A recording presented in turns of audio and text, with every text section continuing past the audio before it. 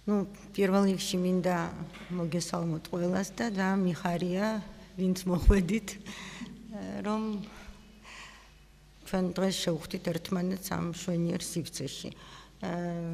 იმის და მიუხედავად რომ ანონსად ეწერა რომ მე ლექციას ვკითხულობ, სინამდვილეში მე პრინციპში ვფიქრობ რომ ეს უფრო არის ერთმანეთისთვის ჩვენი პრობლემების გაზიარება, ჩემი პრობლემებს მე მოგიყვებით, რამდენადაც შევძლებ, ცოტა მინდა, რა თქმა უნდა, თეატრზე, ხელოვნებაზე, კინოზე, ყველაფერზე ერთად, მაგრამ ერთად ვილაპარაკოთ. და იმის და მიუხედავად, რომ მე პრინციპში ასე თუ იცი, მაქვს პედაგოგიური გამოცდილება, მე არ ვთვლი ჩემ თავს თეორეტიკოსად, მე არა ვარ არც თეატრმცოდნე, არც კინომცოდნე, არც ხელოვნებაცოდნე, ამიტომ ვერ მივცემ ჩემ თავს უფლებას, რომ თეორიული ლექცია ჩავატარო, მით უფრო რომ მგონია კინო, თეატრი, ხელოვნება ეს იმდენ პრაქტიკული საგნებია, რომელიც თეორიულად შეუძლებელია რომ ისწავლო და უფრო პრაქტიკით, ცხოვრებით, მთელი ცხოვრება რაღაცა სწავლობ, რაღაცა გემატება, მოდის, მიდის. აი ეს მინდოდა პირველ რიგში რომ მეთქვა თქვენთვის. მეორე რისთვისაც მინდა რაღაცნაირად არ ვიცი ბოდიში მოგიხადოთ, ან გაგაფრთხილოთ, რადგან მე პრაქტიკულად სკოლა დავამთავრე მოსკოვში, მე ხშირად ვიხმარ რუსულ ციტატებსაც და შეიძლება ჩემს ლაპარაკშიც აქა-იქ რუსული სიტყვები შემოიჭრას და არ ვიცი, ზოგჯერ ეს არის ხოლმე კონფლიქტის ან რაღაც უკმაყოფილობის საგანი და წინასწარ ამაზეც მინდა ბოდიში მოვიხადო. მინდა გითხრათ, რომ იქ მანამ აქ მოვიდოდი და როცა ნინომ ანჯაფარიძემ შემომთავაზა ეს შეხვედრა, მე ბევრი ვიფიქრე, ვისაუბრო თუ არა ჩემს ოჯახზე. და ერთი ჩემი ნაწილი იძახდა რომ კი და მეორე ნაწილი იძახდა რომ არა და მერე გამახსენდა ერთ-ერთი ისეთი ჩემთვის საყვარელი წიგნია და ეს უეხახანს კიდევ ერთხელ წავიკითხე, ეს არის ინგმარ ბერგმანის წიგნი ბერგმენი. სადაც ის თავის ბიოგრაფიას წერს, თავის შემოქმედებაზე საუბრობს და მისი ინტერვიუებია. და ეს წიგნი იწყება საკმაოდ ცელი ნაწილი აქ მას დათმობილი თავის ოჯახს უთმობს საკმაოდ დიდ ნაწილს. და მე ვიფიქრე რომ უნდა მივბაძო ბერგმანს და გადავწყვიტე რომ ცოტა მოგიყვეთ ჩემს ოჯახზე. ბაბუა ჩემის შესახებ, რომელიც იყო მიხეილ კალატოზოვი, ფართო საზოგადოებამ უფრო იცის, ის იყო ოპერატორი, რეჟისორი, მან გადაიღო ჯიმ შვანტე, ლურსმანი ჩექმაში, წითელი კარავი, მიფრინავი მწეროები, სოი კუბა და ასე შემდეგ. მის შემოქმედებაზე მე დღეს არ ვაპირებ საუბარს, ეს ძალიან შორს წაგვიყვანს თემიდან, ეს კიდევ ცალკე ის არის, მით უფრო რომ მე ვეცადე, რაც მინდოდა ეს ყოფილი კალატოზოვთან დაკავშირებით გამემთლიანებია და მომეყოლა მკითხველისთვის იმ წიგნში, რომელიც რამდენიმე წლის წინ გამოუშვი.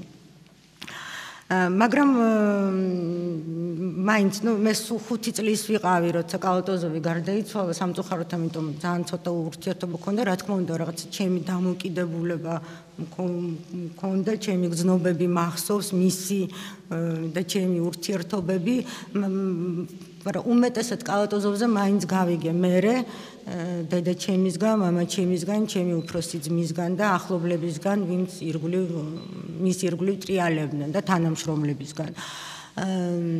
კიდევ უფრო ეს დაახლოება მოხდა სხვათა შორის, როცა მე მომიწია კალატოზოვზე წიგნის გაკეთება. ამ წიგნის შექმნის იდეა ეკუთვნოდა ჩემ ძმას, რომელიც ჩემდა სამწუხაროდ და სამწუხაროდ ძალიან ადრე გარდაიცვალა და ვერ მოასწრო ამ წიგნის განხორციელება და მე დამაწვა ესეთი საკმაოდ მძიმე ჯაფა ზურგზე, აი ამ რთული მასალის წიგნად უნდა მექცია. ამ წიგნის კეთების დროს არ შემიძლია რომ არ ვახსენო, მე ძალიან დამეხმარა არაჩვეული მხატვარი პიროვნება ბახო რურუა, ყველანაირად დამეხმარა მორალურად, ტექნიკურად, როგორც მხატვარი, გემოვნებით და ამასთან ერთად სულ მაშაყირებდა ანკა, როცა ეგეთ მასალას ეკიდები, ჯერ წყილზე და ჭიანჭველაზე მაინც უნდა ქონოდა წიგნი გაკეთებული, ალბათ მართალი იყო მაგაში. მე უკვე ვახსენე, რომ მოსკოვში ვსწავლობდი და სკოლა დავამთავრე იქ და ეს მოხდა სწორედ 5 წლის ვიყავი, ბაბუაჩემი გარდაიცვალა და მამაჩემს მოუწია მისი სურათის გაგრძელება და ამიტომ სწორედ გადავედით მოსკოვში. ორიოდე სიტყვით ეს რახან ოჯახს შევეხე, ესეც ის არის ბაბუაჩემის ცოლი ბებიაჩემი და მამაჩემის დედა იყო იტალიელი არისტოკრატი, ქალბატონი, ესეთი ძალიან არისტოკრატიული ოჯახიდან. ყველა იხსენებს, მე საერთოდ არ მინახია, იმიტომ რომ ბევრად ჩემ დაბადებაზე უფრო ადრე გარდაიცვალა სამწუხაროდ. ყველა იხსენებს, რომ იყო ძალიან ლამაზი, ნიჭიერი, მხიარული და ესე უცნაურად, ნუ ხა აღარ მოუყვები რატომ, აღმოჩნდა საქართველოში, გაიცნო ბაბუაჩემი და გადაწყვიტა მასზე გათხოვება, რითიც ოჯახი არ იყო ბედნიერი და კმაყოფილი, მისი ოჯახი. იმ მომენტში, ანუ მე-20 საუკუნის დასაწყისში კინო რეჟისორობა ითვლებოდა დაბიო პროფესიად. უბრალოდ პროფესიად საერთოდ არ ითვლებოდა და კლინობითად ბაბუაჩემს ეძახდნენ ფოტოგრაფს. დღეს ეს ყველაფერი შეიცვალა და ეს არის ფოტოგრაფი მშვენიერი პროფესია და მშვენიერ გამოფენებს ვუყურებთ ჩვენ, მაგრამ იმ მომენტისთვის ეს იყო ესე. ხო და ეს პირველი ჩემი გრძნობა მახსოვს, როცა ბნელი მოსკოვის ქუჩიდან ჩვენ მოვედით ბაბუაჩემის სახლში, სადაც მე ბევრი წელი გავატარე და რაღაცა ჯადოსნური სახლი გაიხსნა ჩემთვის. კედლებზე ეკიდა უამრავი რაღაცა ნახატები, ფოტოები. იმ წუთში მე იმ ფოტოების შინაარსიც არ ვიცოდი, მე არ ვიცოდი ვინ არის ამ ფოტოებზე გამოსახული, შემდგომ უფრო გავეცანი ამ ყველაფერს, მათ შორის რაღაცა წარმოუდგენელი მდიდარი ფირფიტების კოლექცია ჰქონდა კალატოზოს, რადგან იყო მელომანი და არაჩვეულებრივი მუსიკალური ტექნიკა. მას საერთოდ უყვარდა ტექნიკა და თვითონ ხშირად აწყობდა, შლიდა და მთელი მოსკოვიდან ზოგჯერ უცნობი ხალხიც კი მოდიოდა და ეს უკეთებდა დამტვრეულ ტექნიკას და დიდ სიამოვნებას ღებულობდა ამისგან. მოკლედ ეს მომენტი იყო, იქამდე მე და ჩემ ძმას ჰქონდა პატარა პრაიგრივაჭილის უჩვეულებრივი ელემენტარული და ცისფერი დისკები ჰქონდა და იმითი უსმენდით მუსიკას და უცებ მე გამიჩნდა საშუალება, რომ სუპერსტარისთვის და რეი ჩარლზისთვის და არიეტა ფრანკლინისთვის მომესმინა. მათ შორის ჩვენ სახლში ინახებოდა ესეთი დისკი, რომელიც ბიტლებმა ყველამ თავის ხელმოწერით აჩუქეს ბაბუაჩემს და როცა ჩემი ძმა ახალგაზრდა იყო, ეს დისკი დაამტრია შემთხვევით და იმდენად შეწუხდა და შეეშინდა ამ ფაქტის, რომ ყდაც დახია და გადააგდო, რომ არავის გაეგო. ნუ, აი ესეთი ის არის. ამ ჩვენ სახლში ძალიან ბევრი საინტერესო ხალხი ტრიალებდა და იკრიფებოდა და ბევრი ჩამოდიოდა თბილისიდან ცხოვრობდა, მოსკოველები, ისეთი, ასეთი, სულ რაღაცა ის იყო და ამის ეპიცენტრი და მაინც კი არა იყო მამაჩემი, ტიტო კალატოზიშვილი, რომელიც აგრეთვე იყო ოპერატორი. არ ჩამოვთვლი ახლა არც მის იმებს, ფილმებს როგორც ოპერატორის, არც იმას, რაც როგორც რეჟისორმა გადაიღო.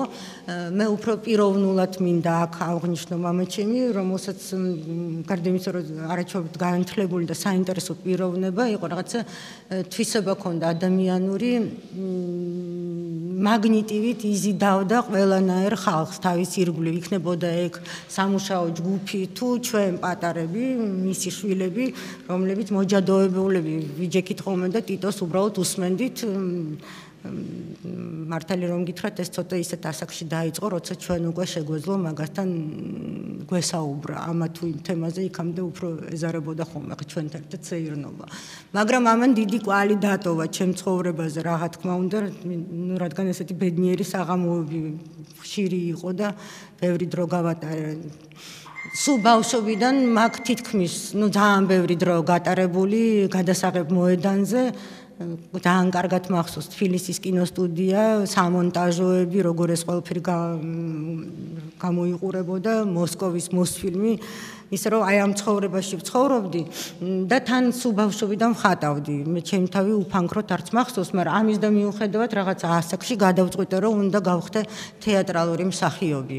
და სწორედ თეატრი მინდოდა და მაშინ მამაჩემმა ერთ-ერთი კიდევ ამისთვისაც ძალიან მადლიერი ვარ, კარგი რჩევა მომცა, შენ იმ ტიპის ხასიათი არ გაქვს, რომ ეს რთული პროფესია დაძლეო და შეძლო და მე დღეს ამაში დარწმუნებული ვარ და ალბათ ახლა თქვენც ხედავთ, რომ მე ცოტა ვნერვიულობ და კიდევ ერთ დასტურია, რომ ეგ არ იყო ჩემთვის სასურველი პროფესია. მე უკვე ვახსენე, რომ ჩვენთან ბევრი სტუმრები იყვნენ, ერთ-ერთი მათგანი მე მინდა ეს ხაზგასმით აღვნიშნო, ეს იყო თენგიზ მირზაშვილი, ჩუპჩიკა, რომელიც არის ჩემი ბიძა, ძალიან ხშირად სტუმრობდა, ცხოვრობდა ჩვენთან მოსკოვის ბინაში და ცოტა ქაოტური ტიპი იყო ეს საყოფაცხოვრო იმაში ცხოვრებაში და ყველგან ეყარა ჩუპჩიკას ფანქრები, პასტელები, ტემპერა, ფუნჯები, ქაღალდები, ყველგან სამზარეულოში, საძინებელში, ოთახში, იატაკზე და ეს ბედნიერება იყო, რომ ჩუპჩიკა არასოდეს არ ღელავდა, რომ მეც მასთან ერთად ვხატავდი, ან მის საღებავებს და ქაღალდებს ხმარობდი პირიქით, რაღაცნაირად ეს ისე არასოდეს ამაზე არ ნერვიულობდა, რომ მე რამეს გაუფუჭებ.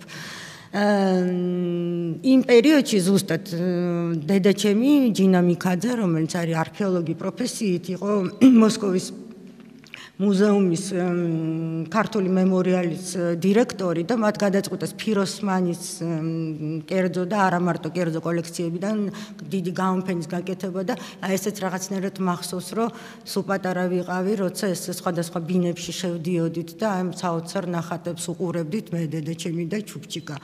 და დედაჩემზე მინდა ვთქვა, რომ ჯინა ყოველთვის პირიქით რაღაც აგრეთვე ხელს მიწყობდა, მე არასოდეს არ მქონდა შეზღუდვა სახში, რომ ან იატაკი გაფუჭდება, ან კედელი პირიქით. ის იყო, რაღაცნაირად ყველანაირ თავისუფლებას მაძლევდა. მათ შორის მოსკოვში იპოვნა ესეთი მშვენიერი მხატვარი იური საილიჩ ლოტნიკოვ, რომელიც იმ წუთისთვის ჯგუფი ყავდა ბავშვების, ჩემხელა, ჩემზე პატარა, ჩემზე დიდი, ჩვენ არავინ არ ვიცნობდით ერთმანეთს, უბრალოდ ეს ერთად შეგვყარა, თვითონ ის არაფერს არ გვასწავლიდა, ჩვენ მქონდა აბსოლუტური თავისუფლება, ჩვენთვის მუშაობდით, უბრალოდ ეგ რაღაცა მაგის ირგვლივ ტრიალებდით, ასე ვთქვათ. და ეს შეხვედრები ხდებოდა სხვადასხვა ბინებში და ყველაზე ხშირად ჩემ ბინაში, იმიტომ რომ ყველაზე თავისუფლად ჩემთან ვგრძნობდით ეთყობა თავს. და ესეთი ის იყო პატარა ესე, რომ რამდენიმე წლით ადრე პირიჯელ კინოში, ეს არის ადგილი, სადაც რუს პოეტებს და მწერლებს ჰქონდათ აგარაკები, მათ შორის პასტერნაკს და მათ შორის გარნიი ჩუკოვსკის. დაიწვა ჩუკოვსკის ბიბლიოთეკა, რომელიც ოდესღაც ბავშვებმა მოხატეს და სწორედ ჩვენ ჯგუფს ლიდია ჩუკოვსკაიამ მოგცა საშუალება, რომ ხელ ახლა ეს ბიბლიოთეკა მოგვეხატა და ჩუკოვსკის რაღაც პერსონაჟი რაღაცა ისეთი ის არის მოგონება. როცა მე ამ ყველაფერზე ვლაპარაკობ, არ შემიძლია რომ ჩემი ბებია, დედაჩემის დედა რაისა მიქაძე არ ვახსენო, რომ მართლა გამზარდა ჩემ განათლებაში ძალიან დიდი წვლილი შეიტანა და არა მარტო ჩემ განათლებაში, ძალიან ბევრი დეიდაშვილები მყავს და რაისაც ძალიან ბევრი შვილიშვილები და შვილთაშვილები ყავდა და ყველას იმაში ისა და მეც გეტყვით, რომ მე მახსოვს, როგორ სხვადასხვა ოჯახებიდან ახალგაზრდები მოდიოდნენ რაისასთან კონსულტაციაზე, რა წაიკითხონ და რას უყურონ, იმდენ განათლებული და საინტერესო და ჭკვიანი ქალი იყო. ბებია ჩემა მე-20 საუკუნის დასაწყისში, ისევე როგორც კალატოზოვმა სხვათა შორის, ისეთი რევოლუციური გზა აირჩია.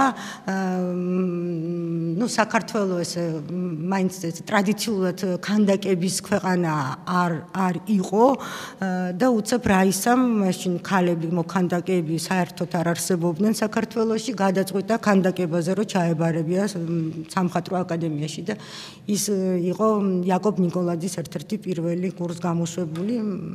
მასთან ერთად თამარა აბაკელია სწავლობდა, დღეს ცოტა ნიმუში, მაგრამ მაინც მისი ნამუშევრები არსებობს საბედნიეროდ, თამარას გულისხმობ.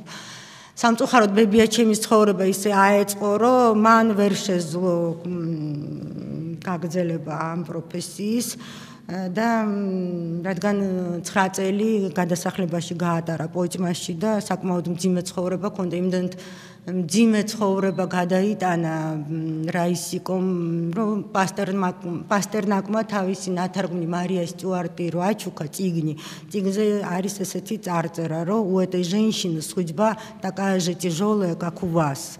როცა მე ჩემს ოჯახზე ვლაპარაკობ, მე არ შემიძლია რომ ჩემ ძმას არ შევეხო, მიშა კალატოზიშვილს, რომელიც აგრეთვე რეჟისორი იყო და ძალიან ადრე წავიდა ცხოვრებიდან და მე არ მცხვენია ამის თქვა, მიშა იყო ჩემთვის პრაქტიკულად გურუ. მე ესე ვთვლიდი.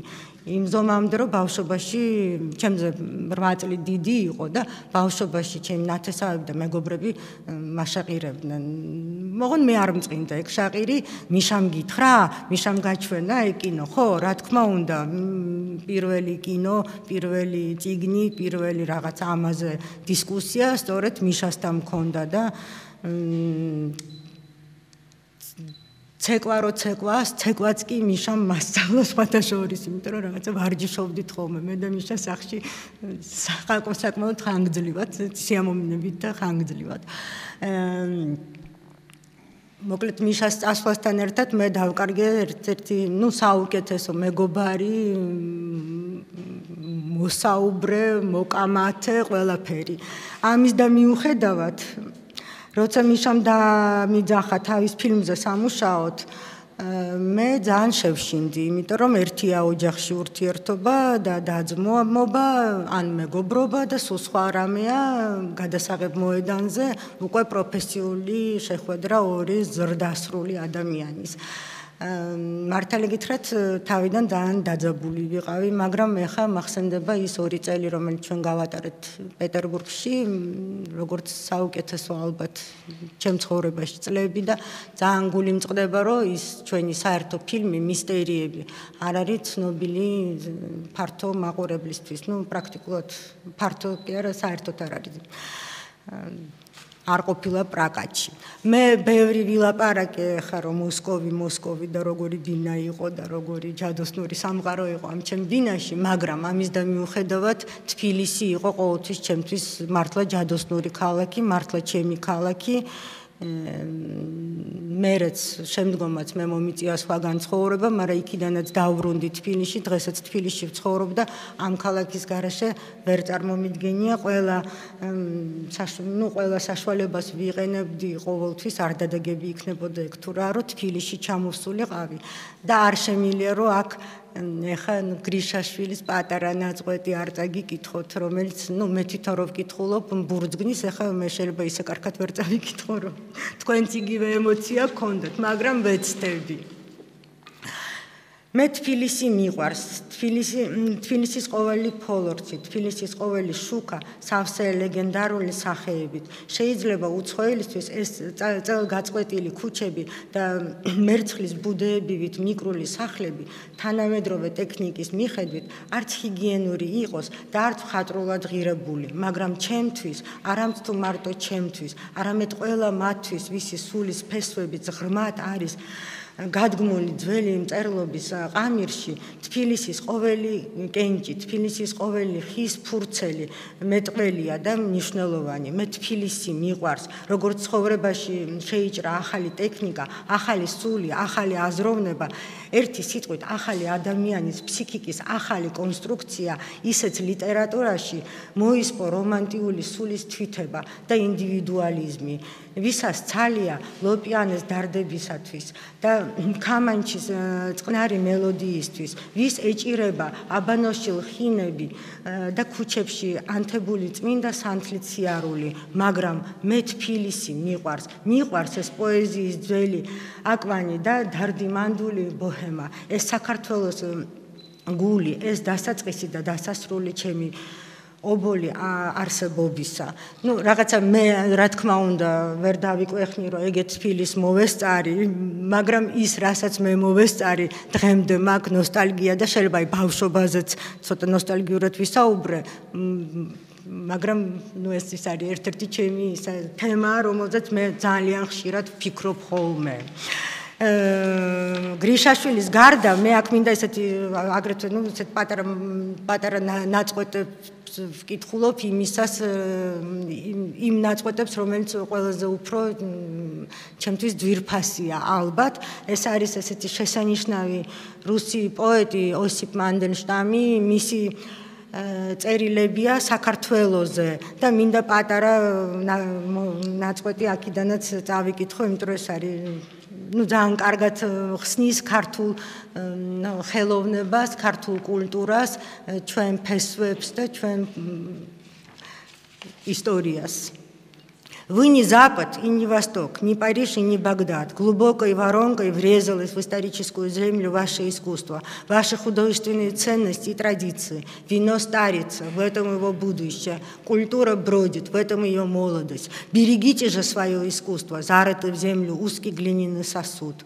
Грузия обольстила поэтов и людей искусства своей эротикой, любовностью, присущей национальному характеру и легким целомудренным духом опьянения, какой-то меланхолической и пиршественной пряностью, в которой погружена душа и история этого народа. Тут культурная жизнь бушует, как черное море, ласкающее берега этой маленькой страны. Акидан უფრო თამამად და ისე გადავარ უკვე დღევანდელ ჩვენთან მედროებაზე, რა ხდება ჩვენს ირგვლივ, ჩვენს ქალაქში, ჩვენს კულტურაში. სამწუხაროდ, ჩემ და სამწუხაროდ, ხე იმის და მიუხედავად, რომ მე არ ვარ პესიმისტი, შეიძლება ოპტიმისტიც არა ვარ, მაგრამ პესიმისტიც არა ვარ, ძალიან ხშირად დღეს რო გამოვდივარ ქალაქის ქუჩებში, ეს ქალაქი სულ უფრო და უფრო იცვლება, ის ამ ქალაქის ანსამბლი, რასაც ერქვათ თბილისი, სულ უფრო და უფრო ირღვევა და ზოგჯერ აბსოლუტურად გაუგებარი, თან ისეთი სისწრაფით როგორც სოკო იზრდება ახალი თანამედროვე რაღაცა კონსტრუქციები, შენობები, სულ ნაკლები პარკი რჩება და ეს ახლა არ არის მარტო ჩემი პრობლემა და მე ნამდვილად მარტო არ განვიცდი ამას ყველაფერს, ძალიან ბევრი ხალხი ამაზე ყოველდღიურად საუბრობს და თქვენ ყველას დარწმუნებული ვარ იგივე გტკივათ. სულ ეხა ხანს ტელევიზორით პატარა მონაკვეთს უსმენდი და ქალბატონი, რომელიც სტუმრობდა საქართველოს კორესპონდენტთან ლაპარაკში, სხვათა შორის თვითონ ის ქალბატონი აღფრთოვანებული იყო ქალაქით, არ დავასახელებ ახლა ვინ არ მინდა. და უცებ იძახის, რომ ძალიან მოაგონა თბილისმა დუბაის. და როგორ მე ისე გული დამწყდა, თითქოს ყელში დანა გამომისვეს, ეგეთი გზნობა, არაფერი საწინააღმდეგო დუბაის არ მაქვს, მით უფრო რომ არ ვარ ნამყოფი მან, ალბათ ძალიან ლამაზი ქალაქია, მაგრამ აი ეს ტრადიცია, ის არქიტექტურა, ის ხელოვნება, რაც უფევდა ამ ქალაქში, სულ ნელ-ნელა თითქოს იკარგება, ან ისე ღმად გადის ამ ახალი შენობების უკან, რომ ჩვენ ვეღარ ვხედავთ, ვეღარ ვტკბებით ამ ყველაფრით. არქიტექტურა არა მარტო არქიტექტურის პრობლემაა დღეს ჩვენს ცხოვრებაში, არამედ იმ საოცარ კულტურულ მემკვიდრეობაში, იმ განში, რომელიც ჩვენ დაგვჭა და რომელსაც ხშირ შემთხვევაში არც თუ ისე სწორედ უვლით, არც თუ ისე სწორედ ვაკეთებთ იმის რესტავრაციას, იმიტომ რომ უმეტეს ქვეყნებში კეთდება კონსერვაცია და იმ ძველ ძეგლებს საერთოდ ხელს აღარ ახლებენ. და ყველა ჯერზე, როცა მე მესმის, რომ ესა თუ ის ძეგლი ან რაღაცა ტერიტორია მაღლა მთაში უნდა ხელახლა აღდგეს, მე მაინც სულ შიში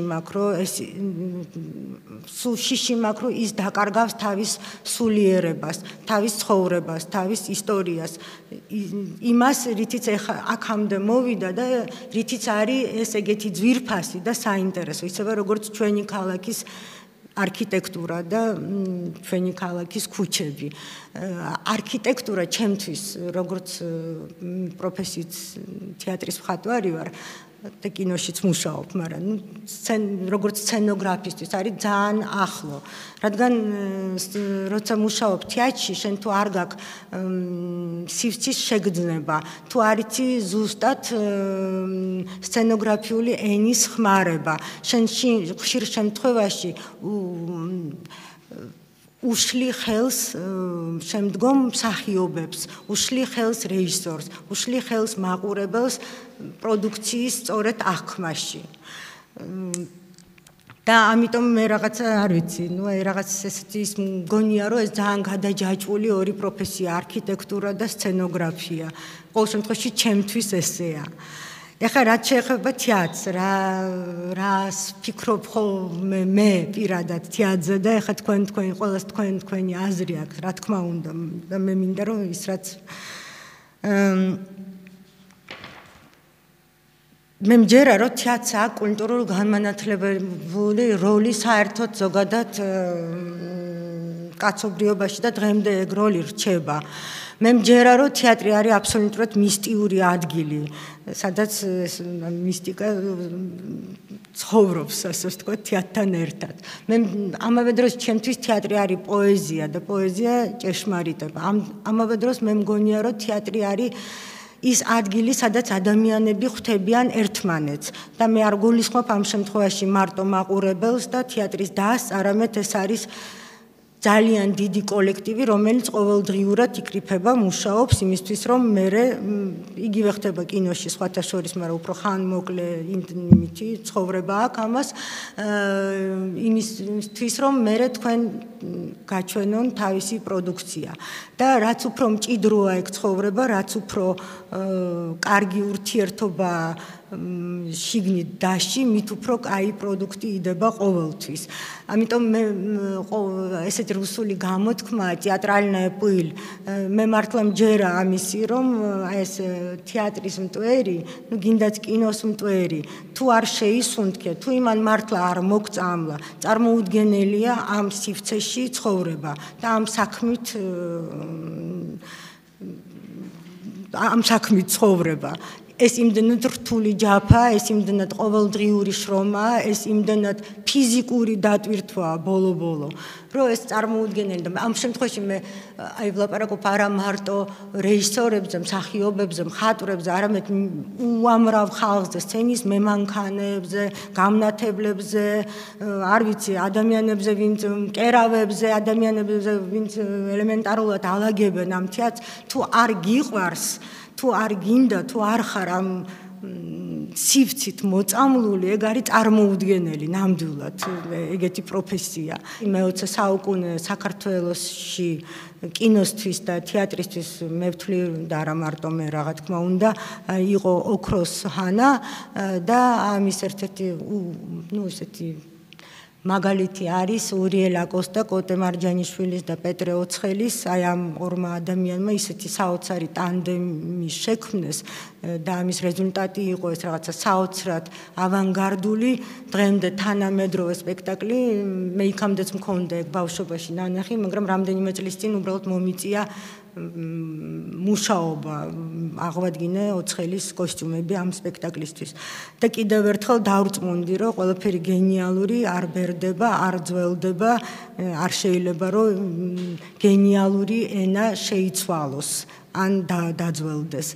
ეგეთი მაგალითები ქართულ თეატრში ძალიან ბევრია, მათ შორის ლეგენდარული კავკასიური ცარცის წრე, რომელმაც პრაქტიკულად გაარღვია საბჭოთა კავშირის საზღვრები. მეტი რა უნდა ექნა.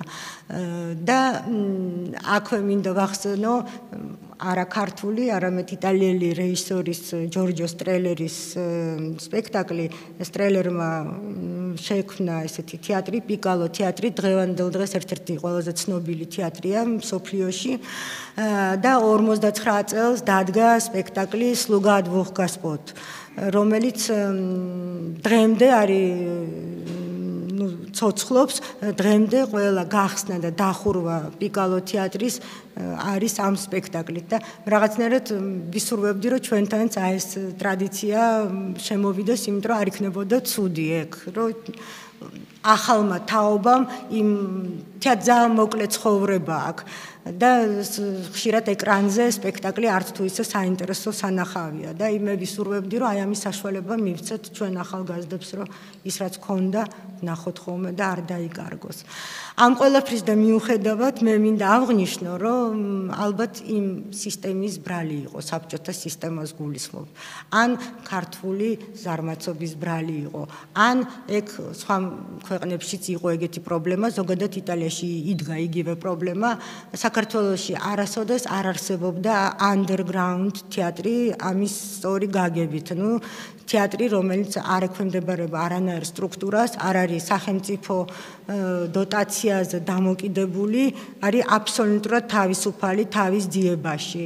იმის და მიუხედავად, რომ მე არანაირად არ ვთვლი ჩემ თავს რეტროგრადად, ხშირ შემთხვევაში ამ ბოლო დროს მეც მეუფება ეგეთი გზნობა, რომ თანამედროვე ხელოვნება არის ხომე მოდას აყოლილი. თვითონ ეს სიტყვაც არ მიყვარს, ტანისამოსშიც კი არ მიყვარს, როცა ხმარობენ, რომ ეს მოდაშია. მაინდა-მაინც, იმიტომ რომ მოდაში მაინც ის არის, რაც შენ გიხდება და რაც შენთვის არის კარგი. ხშირ შემთხვევაში ბევრი ხმე უამრავი გამონაკლისია, ბევრად მეტი გამონაკლისია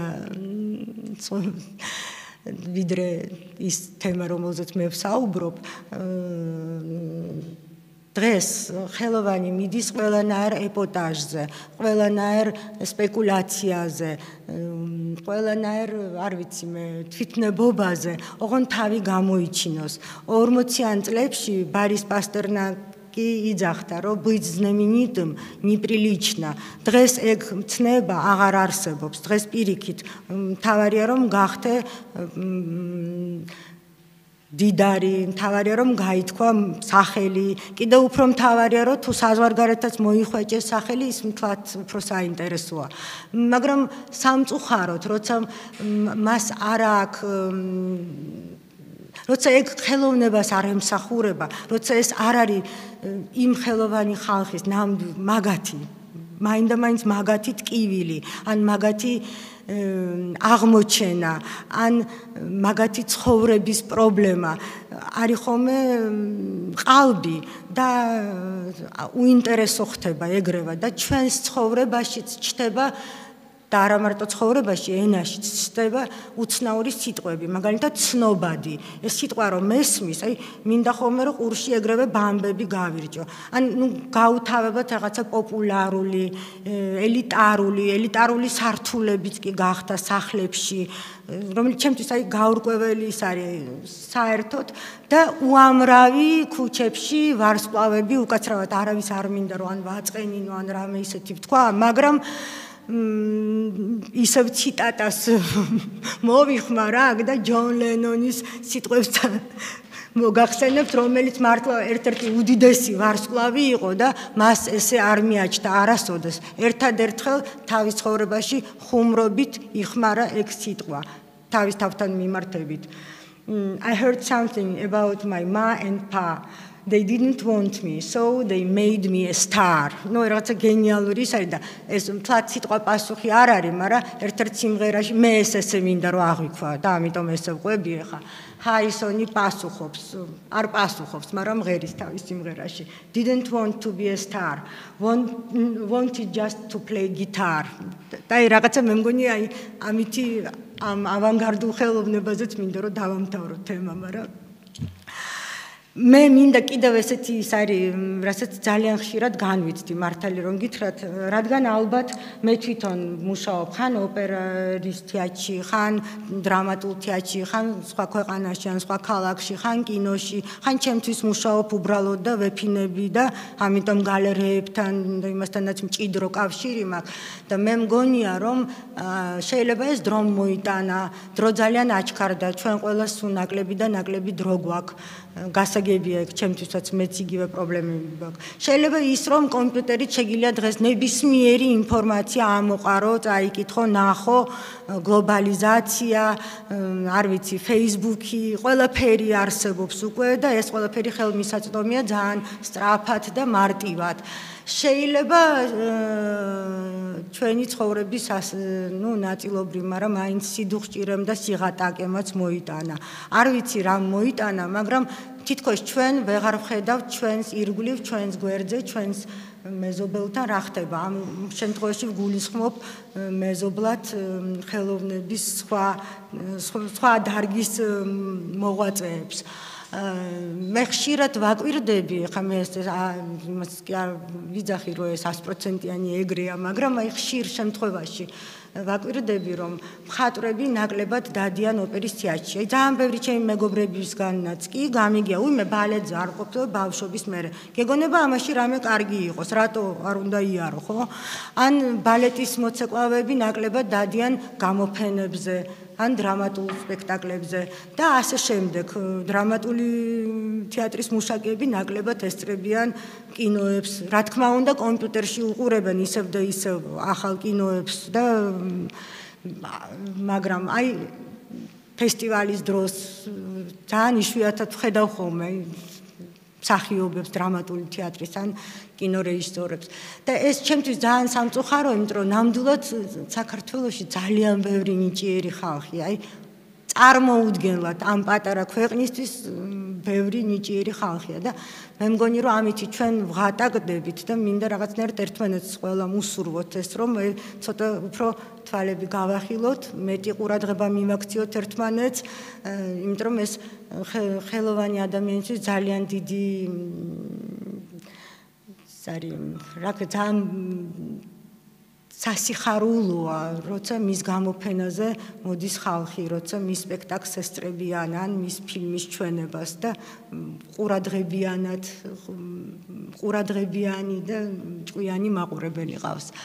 გარდა ყველაფერი ამ პრობლემისა ჩვენ საზოგადოებაში ამ წუთში მე ხო უფრო თეატრს და კინოს გულისხმობ, რადგან პოეტი როცა თავისთვის მარტოა ქაღალთან ან ფერმწერი ტილოსთან ეს ნაკლებად ეხება და აი ჩვენ ხო ვინც მუშაობთ თეატრში ძალიან ხშირად სხვადასხვა სამინისტროებიდან, სხვადასხვა სტრუქტურებიდან მოგვდის უცნაური ბრძანებები, უცნაური მოთხოვნები, უცნაური წესდებები და ამას ყველაფერს რომ გაეცნობი ან რომ გეუბნებია რომ ეს ესეა ან ისეა რაღაცა სასოწარკვეთა გაქვს ხოლმე, იმიტომ რომ ფიქრობ ვაიდედა, მე როგორ უნდა იმუშაო, წარმოუდგენელი აი ამ ეს ყველაფერი თუ აასრულე, ვეღარ იმუშავებ, იმიტომ რომ ხელფეხ შეკრული რჩები.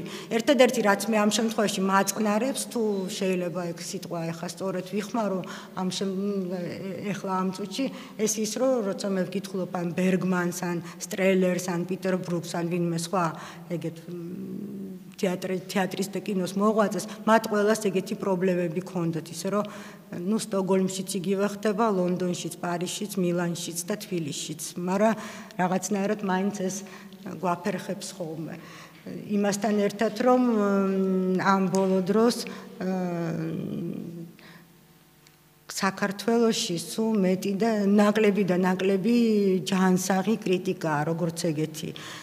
უფრო ხშირად კრიტიკა იზრდება ხოლმე ან ერთმანეთის რაღაცა საშინელ ლანძღვაგინებაში, ან პირიქით ქებადიდებაში გააჩნია რა შიდა ურთიერთობებია ამა და იმ დაჯგუფებებს შორის.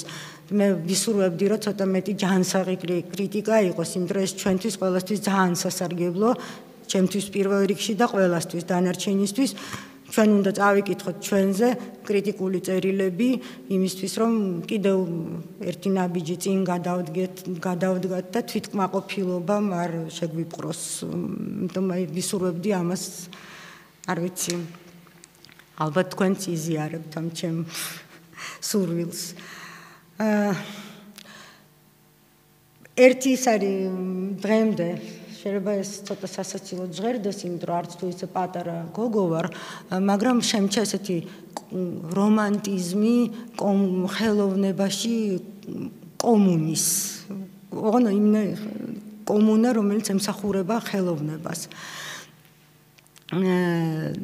და სულ ბავშვობაში როცა პირველად გავიგე ეს ლეგენდა, რომ ფიროსმანს ჰქონდა ნატურა, რომ დიდი აივანი ჰქონდეს, დიდი მაგი და სამოვარი და ბუბლიკები და ყოველ საღამოს იქ შეიკრიბებოდნენ მხატვრები და ისაუბრებოდნენ ხელოვნებაზე. ეს რაღაცა ეთყობა ამანთო ოდესღაც და დღემდე ეს გზნობა არ ჩამქრალა ჩემში, რაც არ უნდა სასაცილო ჟღერდეს. იმ ზომამდე რომ როცა რაღაცა პერიოდი მომიწია ავსტრიაში ცხოვრება ვენაში, მე და ჩემო დეიდაშვილმა გოგი ოქროპირიძემ გადავწყვიტეთ, რომ ესეთი სახელოსნო გაგვეკეთებია, სადაც ქონდა ჩვენ პატარა გალერეაც, ეზოც, ბაღიც და სხვადასხვა სახელოსნოები და გვინდოდა რომ აი სხვადასხვა ტიპის მხატვრებს ყველას თავისთვის ემუშავა და მე ყველას ერთად გამოფენები გავიკეთებია, ჯაზის კონცერტები და სხვადასხვა კიდევ კონცერტები და სპექტაკლები. მაგრამ ნუ მატერიალური სიდუხჭირის გამო ჩვენ ეგ დიდხანს ვერ მოვახერხეთ და ეს იდეა მოდიოდა კავსაძის 4 ნომრიდან, იქ არის ეზო მხატვრები, სადაც დეიდაჩემი და ბიძაჩემი ცხოვრობდნენ. ირაკლი ოქროპირიძე და გუგა მიქაძე და საღამოობით ეს მხატვრები რომ ურჩევებოდნენ მუშაობას, გამოდიოდნენ და მართლა ხელოვნებაზე ლაპარაკობდნენ, ერთმანეთის ნამუშევრებს არჩევდნენ, ზოგჯერ ჭადრაკსაც თამაშობდნენ, მაგრამ აი რაღაცა გვეგონა რომ იმ ცივ სხვანაირ სამყაროში, ავსტრიაში და ვენაში ჩვენ შევძლებდით კავსაძის გამეორებას, ვერ მოვახერხეთ. ამის და მიუხედავად, მაშინ იმ პერიოდში რო ვნახე პირველად ჯიმ ჯარმუშის კინო, Dumbbell და Strangers for Paradise და Coffee and Cigarettes და გავიგე რომ ეს არიან მეგობრები, Tom Waits-ი, ჯარმუში და კიდევ რაღაც ესეთი პატარა ჯგუფი და პრაქტიკულად უფულოდ მე ხარ არ ვიცი, ნამდვილად ვერ გეტყვით მაგათ ბიუჯეტს, ალბათ რაღაცა ფული მაინც ჰქონდათ და მოახერხეს და ეგეთი კინოები გადაიღეს და მაშინ კიდევ უფრო ავენთა და მეც გეტყვით, სულ ეხა ხანს, როცა ჩემმა მეგობარმა დამირეკა და მითხრა რომ რაღაცა ქალაქში ნიშნავენ რაღაცა, თეატრის ხელმძღვანელად პირველი ჩემი იდეა იყო ესეთი, რომ მოდი და მეც წამოვალ და იქნებ გამოგვივიდეს და ისეთ სპექტაკლები გავაკეთოთ, ბევრი და ისე ვიმუშაოთ და რა თქმა უნდა ის ჩემი მეგობარიც არსად აღარ წასულა, დღესაც თბილისშია. მე ძალიან ბევრ რამეში გამიმართლა ცხოვრებაში, დაწყებული იქიდან რომ დავამთავრე, ჩავაბარე და დავამთავრე სამხატვრო აკადემია, მაგრამ დღეს არ მინდა არც ერთი ჩემი პედაგოგის არ მინდა რომ ჩამოვთვალო სახელებით და გვარებით, არც ერთი ადამიანის ვისთან ერთადაც მიმუშავია და მიმაჩნია რომ მართლა ძალიან გამიმართლა ცხოვრებაში, უამრავი ძალიან ნიჭიერი, ძალიან ჭკვიანი, ძალიან საინტერესო ადამიანი შემხვდა ჩემი ცხოვრების მანძილზე, შემოქმედებით გზაზე. არ მინდა რომ ვინმე სახელი და გვარი ვთქვა, იმიტომ რომ შეიძლება ვიღაცა გამომჩეს, ან ვიღაცას იმდენი ყურადღება ვერ დაუთმო, რამდენიც მეორეს და ეს ყოველთვის საწყენია ხოლმე და აი ესე ერთიანად მინდა ყველას იმ ადამიანს, ვინც ჩემ ცხოვრებაში მე შემხვედრია, მადლობა გადაუხადე და ყველასგან რაღაცა მართლა მისწავლია, ყველას რაღაცა კარგი კვალი ჩემში დაუვებია, რაღაცა ისა მაქვს მადლიერების გზნობა ყველას მიმართ, ვისთან ერთად ან მიმუშავია, ან ვისგანაც მისწავლია, ან ვისთანაც მისწავლია. და ბოლოს მინდა აგრეთვე ესეთი ის არის, დღეს გავაწყალებული ამ ჩემი ციტატებით, მაგრამ ერთ-ერთი ჩემი საყვარელი მწერალია, ამერიკელი მწერალი თომას ვულფი. და ის თავის ესეში ავრიემინიარიკე იწყებს ესე, რომ в Америке 1000 погод и освещений. ხო და მე მგონია, რომ გრუზი და მე ჩემებურად გადავაკეთე, კიდე კაი ვულფი ცოცხალი აღარ არის, თორემ მიჩივლებდა ალბათ. В Грузии 1000 погод и освещений. Здесь воет ветер и бушует лес в горах, а сине-черное море играет волнами. ხო და აი ამით მინდა რომ პრინციპში მე ჩემი ნაწილი დავამთავრო ყოველ შემთხვევაში. მე მინდა რომ აი გაუფრთხილდეთ ამ ჩვენ საოცარ ბუნებას, საოცარ კულტურულ მემკვიდრეობას, საოცრად ნიჭიერ ხალხს, საოცარ ხელოვნებას, ერთმანეთს დაუგდოთ, ერთმანეთს ყური და ამ ყველაფერს მოუაროთ და ვეცადოთ, რომ კი არ გავაფუჭოთ, პირიქით, სულ უფრო და უფრო მშვენიერი გახდეს საქართველო. ეს არის რაც მე ჩემგან მინდოდა თქვენთვის დღეს მომეყოლა, თუ რამე სადმე გამიგრძელდა, მაპატიეთ და თუ თქვენ რამე კითხვები გაქვთ, მე მზად ვარ.